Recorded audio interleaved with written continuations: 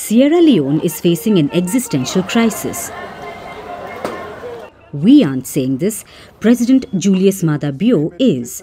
Now the West African nation has declared a national emergency, not over political or economic turmoil, but over rampant drug use.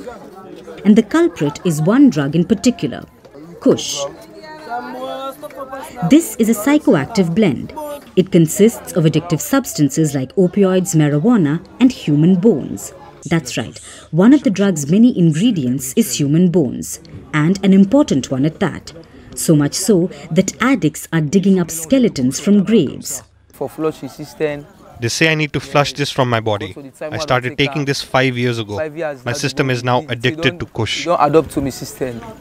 The drug has been prevalent in Sierra Leone for years, but in the past 6 years, the youth have fallen prey to it in large numbers.